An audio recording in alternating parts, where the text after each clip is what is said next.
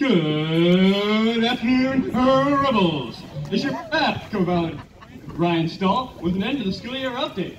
Boom, shakalaka! Take that on a graduation day.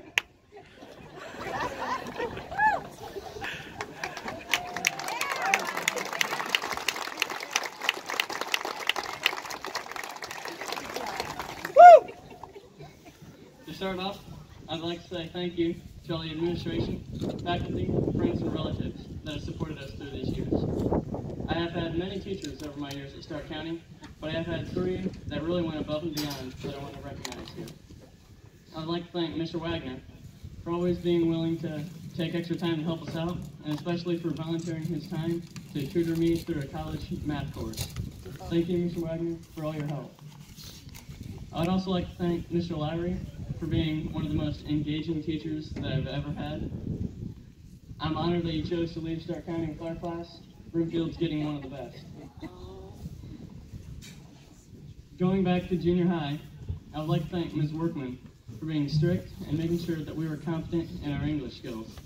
After her class, all of our English classes seemed easy. I would also like to thank my legs for always holding me up, my arms for always being at my side, and my neck for always holding my head up. Last, I would like to thank Google, Wikipedia, and whoever it was that invented copy and paste, because without them, none of this would ever have been possible.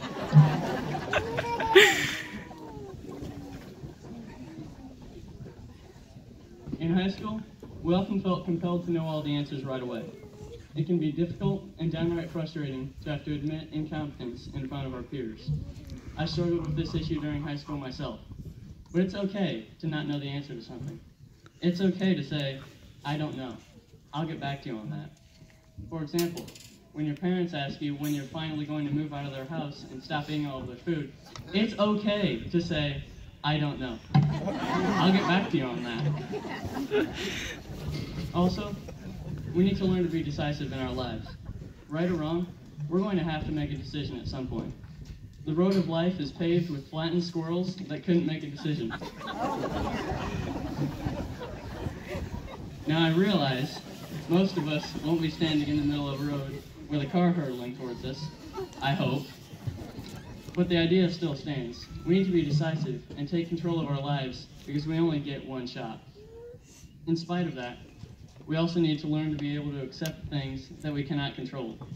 For example, only about a month ago, I was set to perform a major part in the musical. This is my only chance to have a major part, as my junior year's musical had been canceled. Then I was pulled from class and sent home due to contact tracing. My heart goes out to all the students here and from last year who lost their once-in-a-lifetime high school experiences due to COVID. It's hard to accept the loss of something that we felt was a big part of our life, and I feel the pain of everyone here who has lived through that. I also implore all of us to be willing and ready to stand up for others. As someone who was occasionally bullied in high school, I can attest that it means a lot when someone's willing to go against the crowd and stand up for you. Our society doesn't often tend to recognize the effects of bullying or take an effective stance on it, but I'm asking you to change this. I'm calling on you all to make it popular to stand up for others. As we prepare to go our separate ways, we often act like this is goodbye forever, but it really isn't.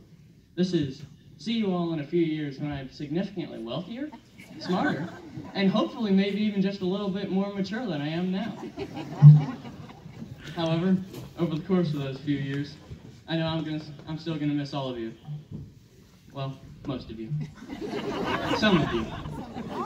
Okay, fine. Maybe just a few of you.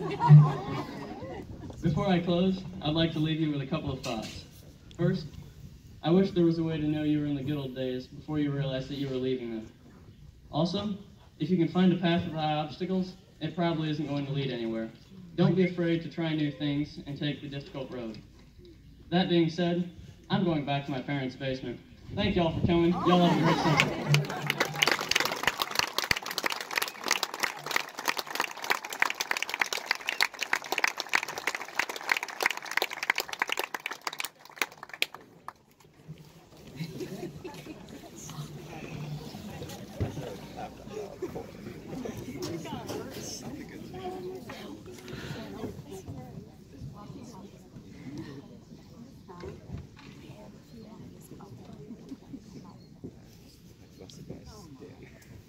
Once again, please give a nice round of applause for our perfect 4.0 valedictorian.